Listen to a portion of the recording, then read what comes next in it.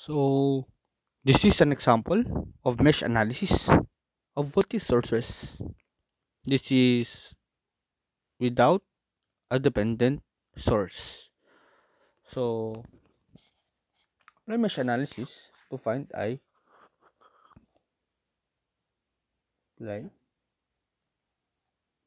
mesh analysis to find I.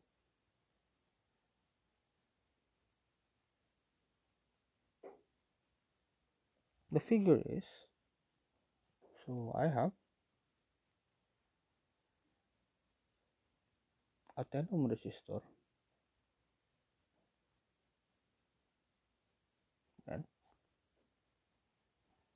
and then another 2 ohm resistor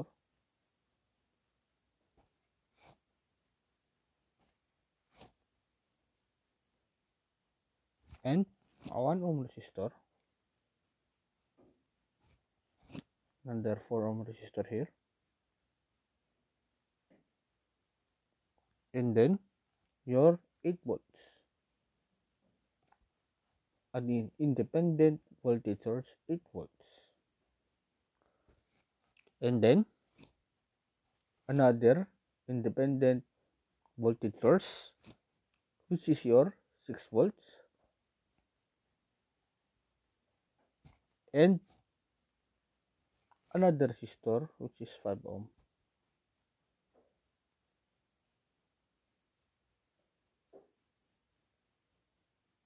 Okay. So the I that is asked in this question is right here, right? This is your I. And another thing about this problem is that we have unestablished loops for your I1, I2, and your I3. Take note that your mesh analysis is a continuous application of your KVL.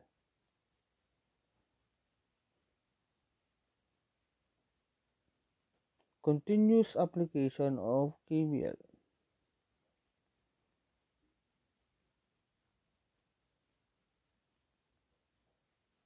With the guidance of your KCL. Why? Basically, we need these current directions. This current direction, as I have said, is already established. And as we assume the currents that are going on into our nodes or into our meshes or in our loops, is that the assumption will be all throughout the process.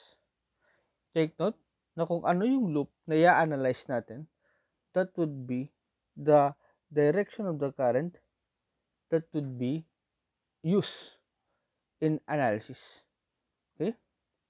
But first, let us establish the currents that are not outside or not o yung hindi na sa gilid ng mga current sa loops nyo. Actually, this is already your I2. Okay? This is your I2. Bakit? Kasi nasa labas, nasa outer parts of the loop wherein there is no other currents that will interrupt the current I2 going to your 4 ohm. Another is your current I1 which is palabas siya dito. Take note yung direction ng current or arrow natin is ito pa rin. This is your I2. Sinusunod pa rin natin yung I2. And then yung I1 natin. This is your I1. It is going out this node. Let's say this will be a node A. This is my I1. So pag mapapansin mo, pag lumabas siya dito sa I2, pag ganoon siya. Okay? Then, this is our I1. And then, yung I1 natin, papasok siya dito. Pero wala na tayong pakialam dyan. Okay? Though, in our nodal analysis, meron pa rin. Okay? But take note that in your mesh analysis, hahanapin natin yung mga currents wherein didiskartehan natin kung saan yung currents natin mag-meet. Okay? Next is this node, your node B, wherein your I3 and I2 will meet. Okay? Uh, let's say that may I12, so dito na, mag-focus ako sa I12. Let's say this will be my I21. Bakit siya I21, sir? Probably, ginawa ko siyang I21 because on my first analysis, I will refer to my loop 2 first. My loop 2, my I21 means my loop 2, the current at my loop 2, that is affected by my I21. Okay? Next is my I32. So what is my I32? This will I23 muna. This will be my I23. My I23 will be the direction of my I2, which is pababa. Okay?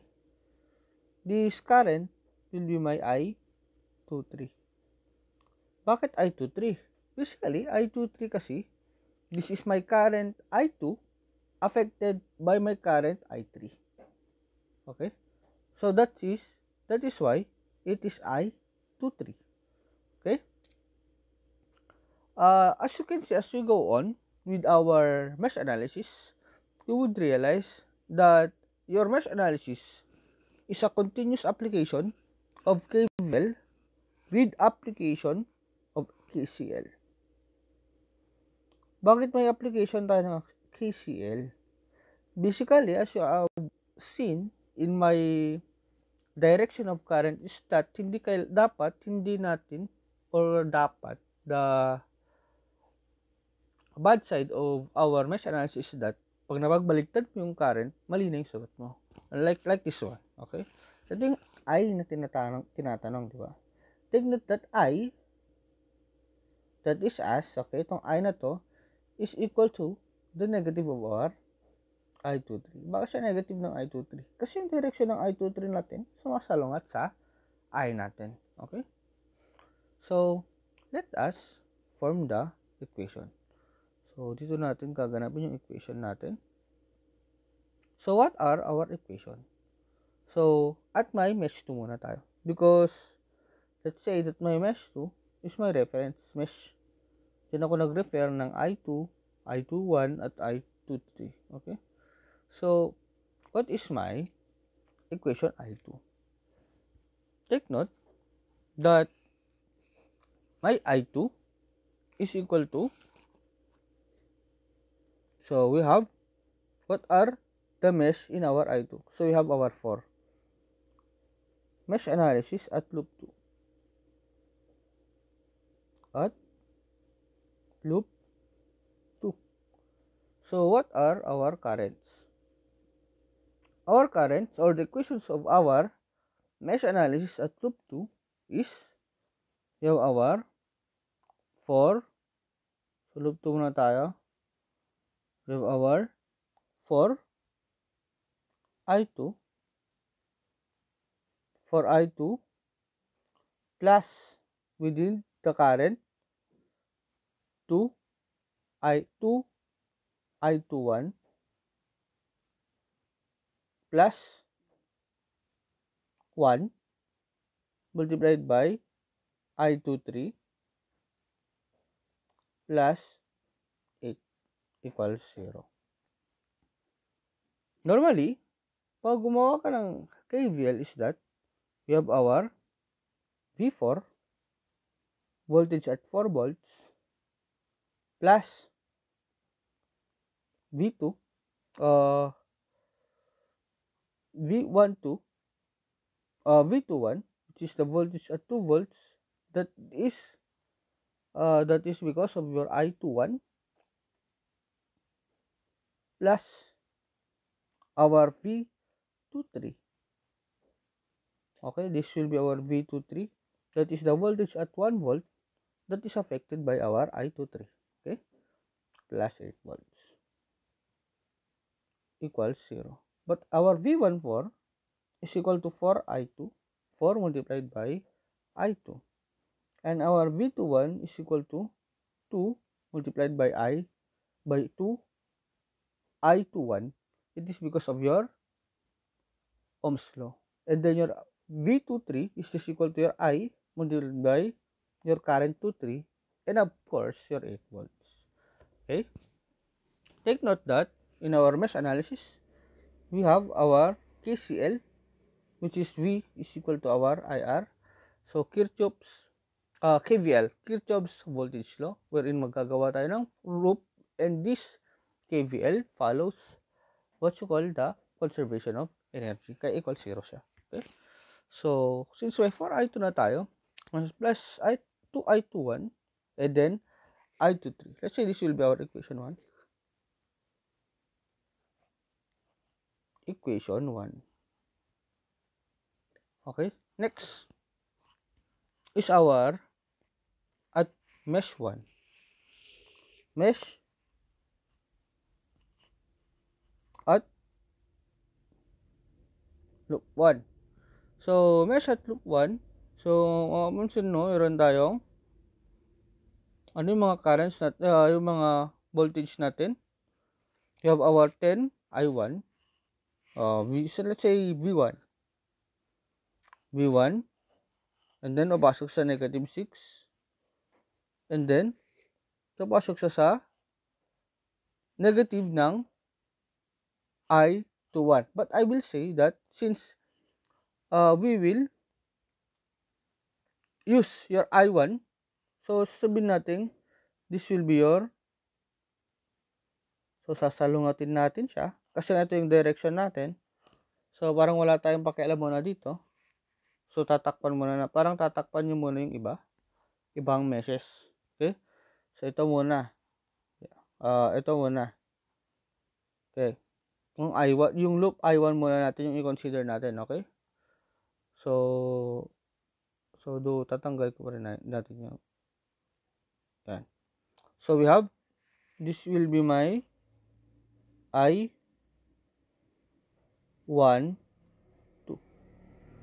Take note that my I12 is equal to negative of my I21, right?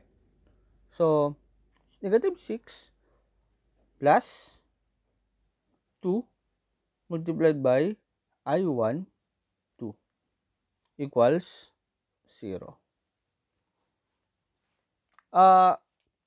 In my assumption of my pre-established, okay, pre-established direction of current, mapapansin nyo, yung I21 natin, ito yung na-establish natin current kanina. Okay? Mapapansin nyo mamaya that my I12 will go with the flow of I21. How? By getting the negative of I12, of our I21. Bakit? Kasi nga sinasalungat niya yung I12. Okay? Basta mag-direction yan, pag ganyan yung assumption mo, and then the loop of another mesh will be going against the loop, therefore, this loop will be, this direction will be negative direction. This will always be your assumption, yun yung masusunod, okay? Next, at mesh 3. Mesh at loop 3. So, mesh at loop 3. So, we have, okay, i-evaluate muna natin itong V1. Ano yung V1 natin? Our V1 is basically equal to 10 I1. So, 10 I1.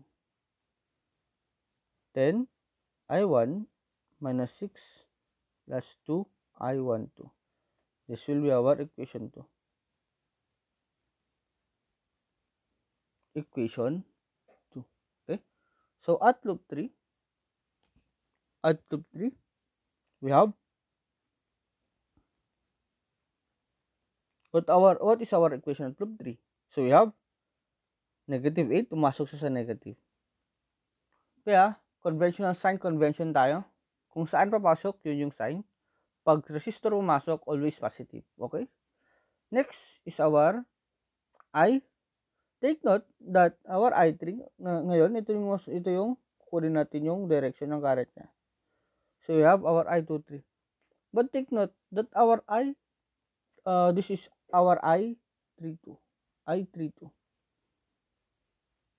Okay? But take note that our I32 is equal to your I, which is also equal to negative of I23, right? So I32, so negative 8 plus 1 multiplied by I32. Okay? Plus our 6 volts plus our V3 or our 5I3. 5I3 equals 0. So we have negative 8 plus 6, we have negative 2. So negative 2 plus I32 plus our plus our 5I3. 5I3 equals 0, or we have our I32 plus 5I3 equals 2. This will be our equation 3.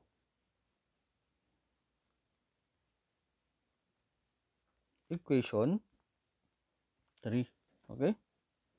So, paano natin ngayon kukunin or isosolve yan? Take note that your I21 is a negative of your I32. Okay?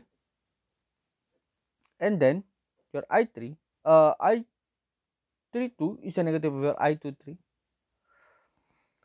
So, sir, mathematically, pwede natin makuha yung value ng I32 at I23 by substituting it to your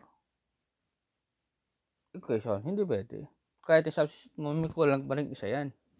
So, the best thing to do is that I will get the value of your I32, I23, I21 with the aid or with our primary currents at each loop, which is your I1, I2, and I3.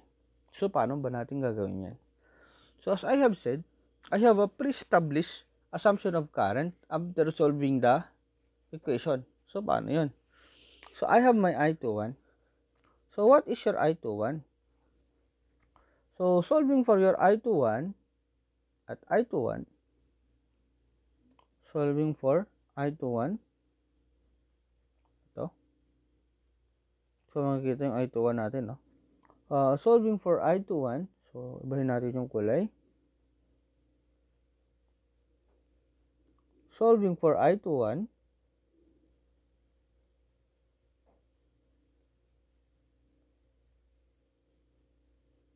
we have at node A, KCL at node A.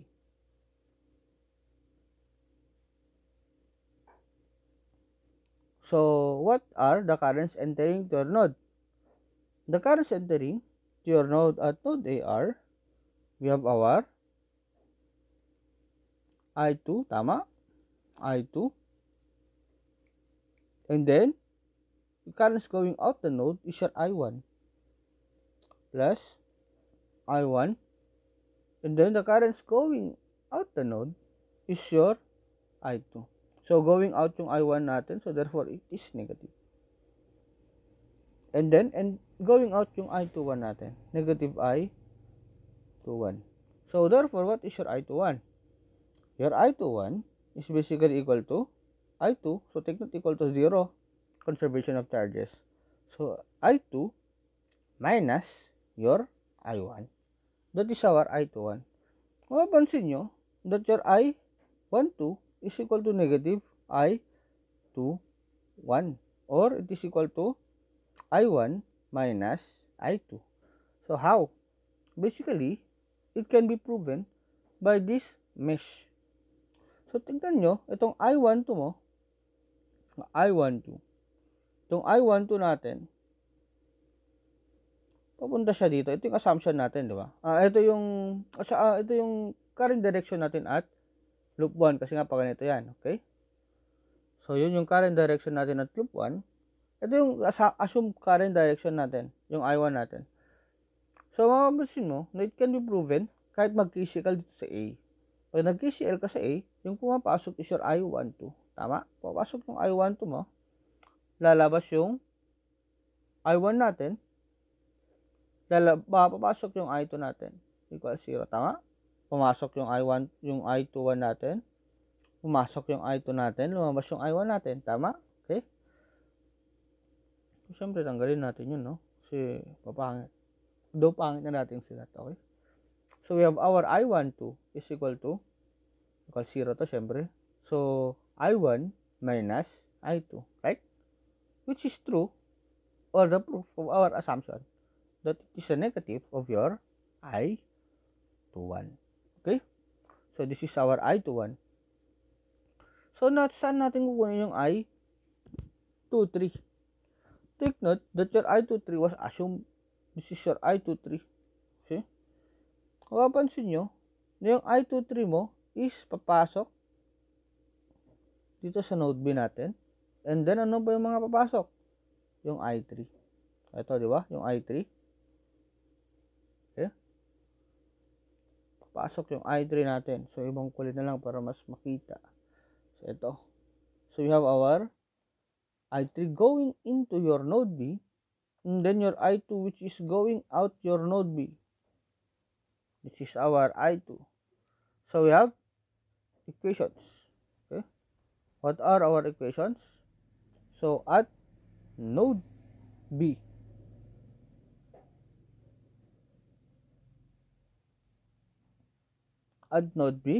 we have our I3 going into the node. So, positive I3. And then,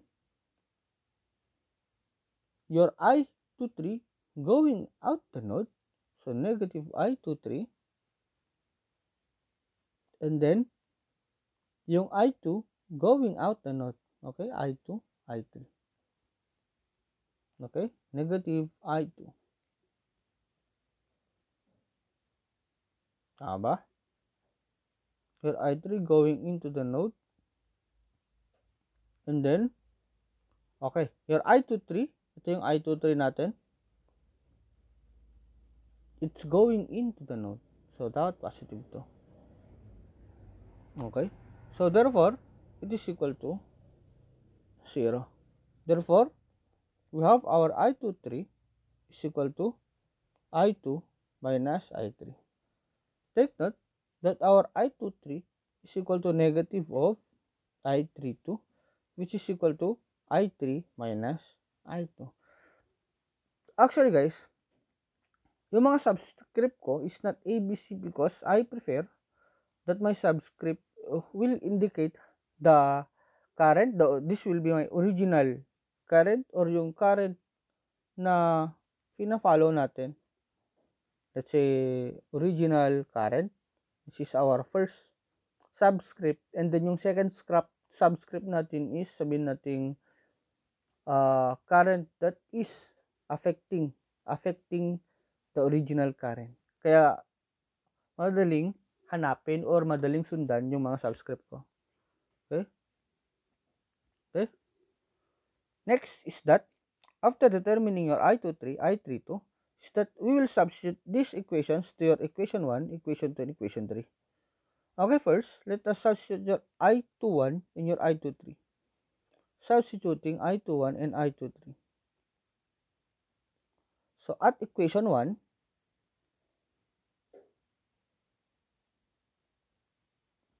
wherein we have our, ano equation 1 natin?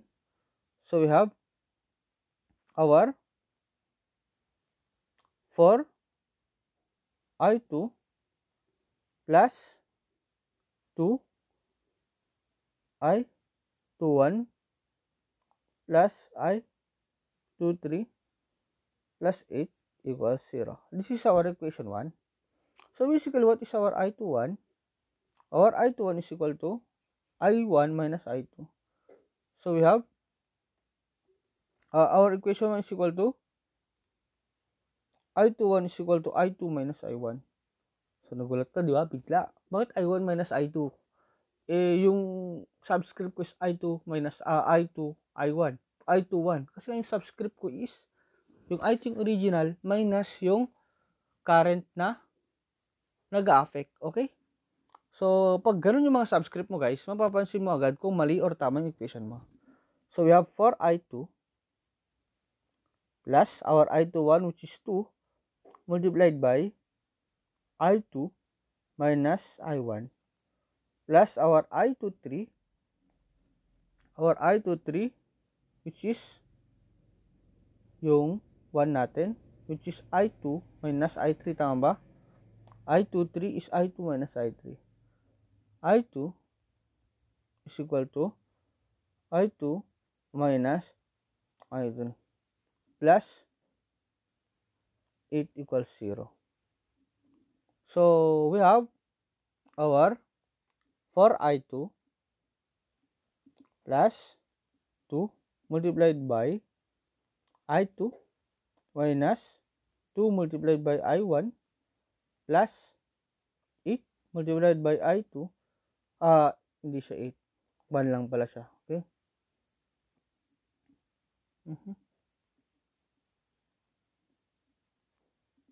Okay,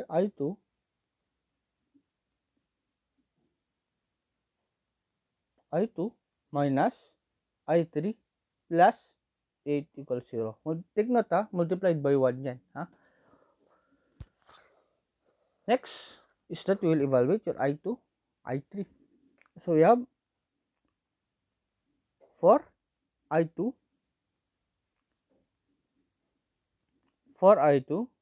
plus 2i2 plus i2. So we have 7i2 minus our 2i1 minus our i3 plus our 8.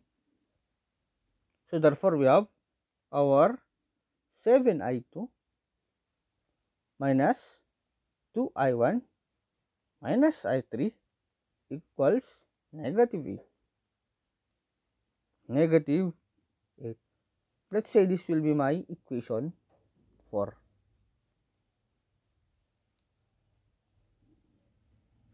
Next is evaluation of our equation 2. So, at equation 2,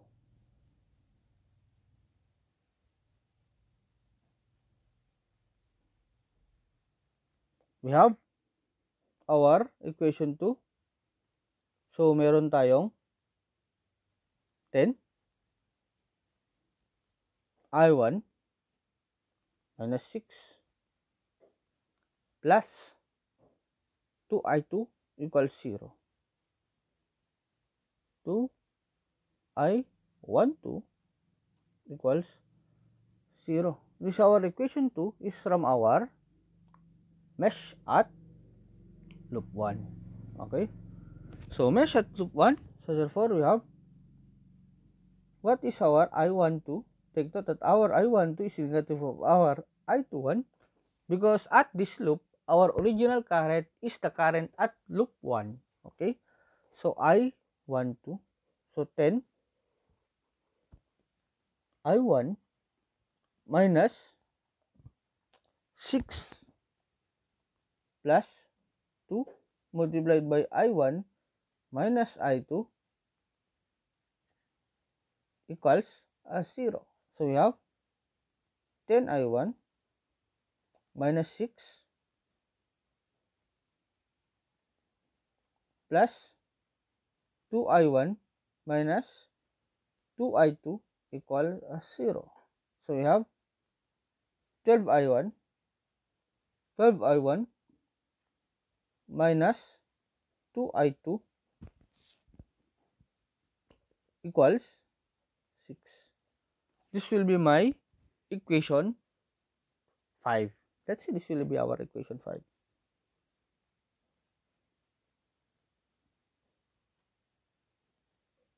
So after solving for our equation 5, siyempre equation 6 tayo.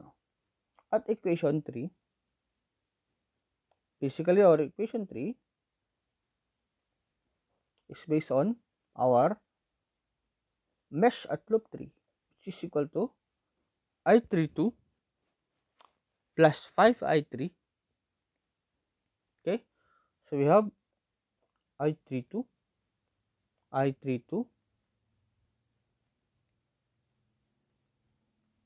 plus 5I3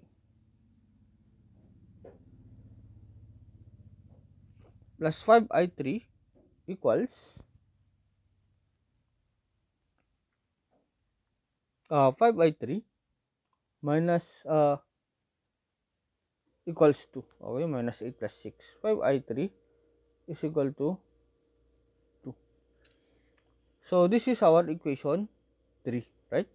So we have our I32 means I3 minus I2, or it is the negative of our I23, which is proven at our note B. Okay, so we have I3 minus I2 plus 5 I3 equals 2. So we have our 6 I3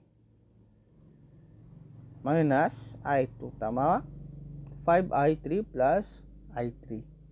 So 6 I3 minus I2 is equal to 2. So this is our equation. So ayusin lang natin. So we have negative I2 plus 6 I3 is equal to our 2 volts. This is our equation 6. Equation 6. So using your calculator in solving your I1, I2, and I3, so we have mode 5, 2. Okay? If you have your calculator in your homes, so we have our at equation 4. So mauuna yung i-enter natin yung I2 natin. So negative 2. You have our negative 2. Then your I2, which is 7. And then your negative 3, which is equal to your negative 1. And then your negative 8. Yan yung ilalagay natin sa calcu natin. Next is your 12I1. And then negative 2. I2. And then 0, siyempre yung I3 mo. And then 6. Next is 0 yung I1 natin. 0 I1. So 0. And then we have our negative positive 6. And then we have our at I2 we have negative 1. And then our positive 6, which is equal to 2. Okay, ano makuha yung sagot? Basically, our I1 is equal to I1 is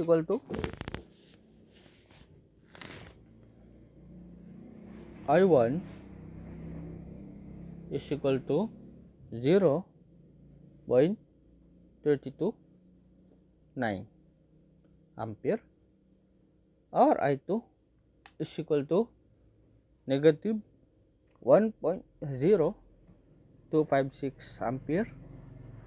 And then our I3 is equal to 0.16239 ampere. So I will show you in our screen.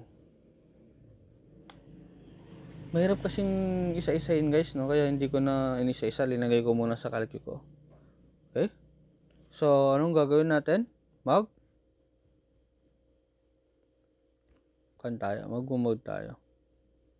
Okay? Mode. Ito yung mode natin. And then we will have our system equations. Yan. Siyempre wala namang gagamit sa iyo ng algebraic equation, no?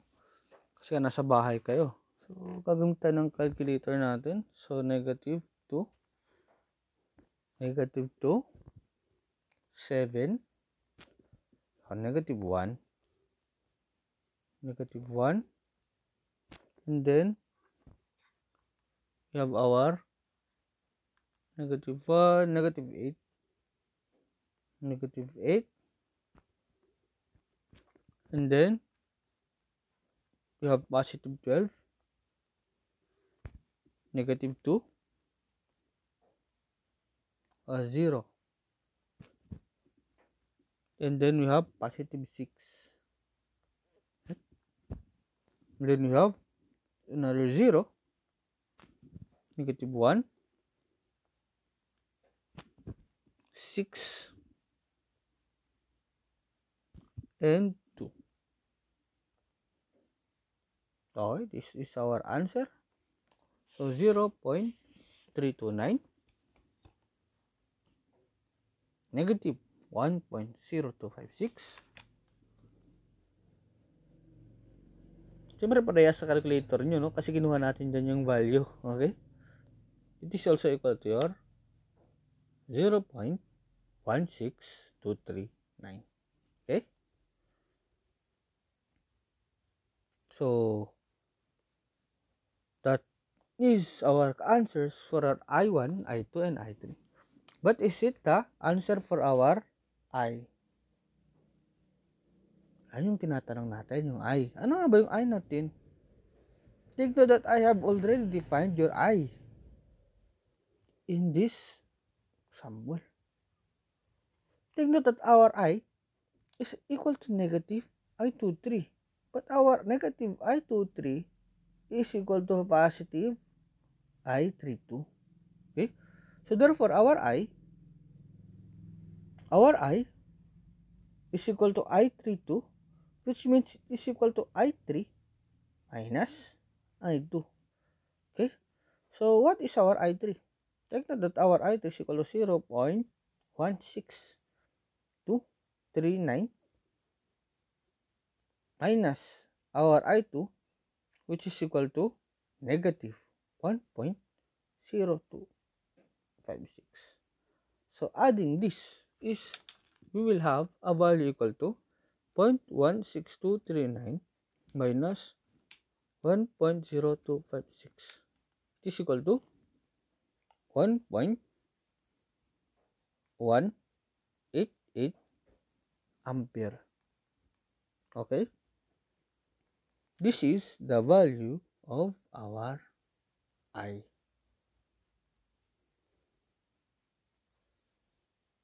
Diba? Ang haba, guys. Mahaba lang yan.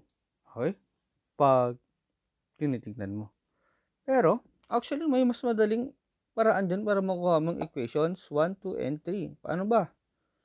So, ganito lang yan, guys. What are my equations? I1, I2, I4, I5, I6. So, ang gagawin mo is that, i-add mo lahat ng mga nakakabit sa loop na yan at the loop we're in, or our base loop. And then, i-minus mo lahat ng mga loop na o nag-aapekto sa loop na yan. Basically, let's say, this is our, mag-loop ako dito. Pag nag-loop ako dito, positive 8 pa rin, di ba? Positive 8 volts siya. So, lalakyan ko ng konti, So, we have our positive 8 volts. Pumasok ako dyan. Pero ano yung mga resistor na pumapasok or nakakabit sa loop 1 natin? Ano mga resistor na nakakabit sa loop 1 natin? Tama ba? So, we have our 1, 2, and 4. I-add mo lang lahat yan. That will be your I2 or your base loop current. So, I2, so we have 7. 7 I2. Tapos, i-minus mo lahat ng mga nasa labas. Wherein, i-minus mo yung nakaka-apektong current. Minus 2 I1. Diba? Naapektuhan yung I1 mo. Minus 1 I3.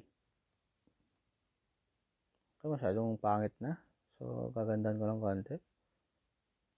So, wala lang igaganda yung sulat ko, guys. Okay. So, we have, lahat na nakakonekta, 7. I at base loop, I2.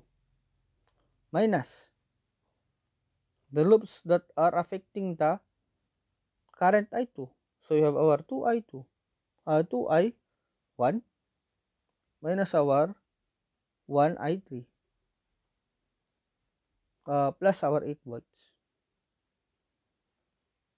Or we have our equation 4 already, which is equal to 7I2 minus 2I1 minus I3 is equal to negative 8. That is our equation 4. Tama? Pag mapapansin mo, parehas sila ng equation 4 natin. What is our equation 4? Ito. Compare. Right? They are similar. Next is our equation 5, which is basically in our loop 1. So what are the voltage or what are the resistor na nakakabit sa loop 1 natin? We have our 10 and 2. Tama? So we have our, I will have my 12I1 minus 2I2 minus 0. But 0 kasi wala naman nakakabit na resistor sa loop 3 natin. So minus 6. So pag transpose natin yung negative 6, magiging positive 6. Tama? That will be our equation 5. Equation 6, equation 4, equation 5, and our equation 6. So mapapansin mo yung equation 5 natin at yung equation natin doon, parehas lang. Right? Ito, pag kinumber mo siya, parehas lang sila, tama? And then our equation 6, which is basically your, ano nakakabit sa loop 3 natin? Your I1 and your 1 and 5. So that is my 6I3. And then, yung nakakabit sa kabila, which is your I1. Tama? Yung 1, I1, negative yan. Pag nakakabit sa kabila, negative na agad. Okay? Pag inad mo lahat yung mga current, yung mga resistor na nakakabit sa loop na to, okay? And then may, syempre inad mo lahat, and then mag-minus ka nung nakakabit sa kabila. Kasi nga, yun yung parang effect ng other loop to that loop. Okay? So, plus 6I3 minus I1. So, minus 8 plus 6 is negative 2. So, pag kinansus yung negative 2, magiging positive 2. That is our equation 6. Okay? So, mapansin mo, parehas lang. Negative I1, negative, hindi, I2, I1. Okay. I2 to I2. Okay? So, yung subscript natin. So, I2. Negative I2. Okay? I2. So, negative I2 plus 6I3 equals, that is the shortcut in getting the equation or in getting the equations in our mesh analysis. That is what you call mesh analysis by inspection. So, take note, pag mag-inspect ka, mesh analysis by inspection,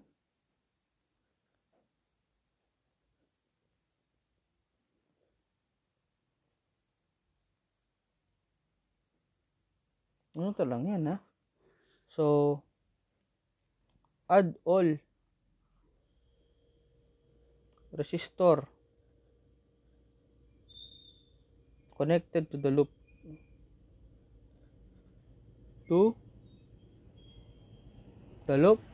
and then number 2, subtract the value of resistor connected to other loop to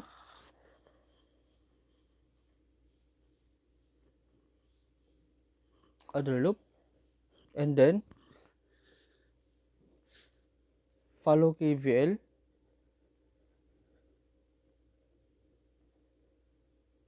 on the conventions of your voltages.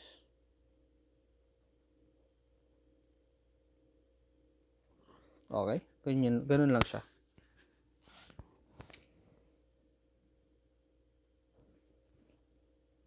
Okay? So, this is our mesh analysis. Case 1 example, independent voltage sources.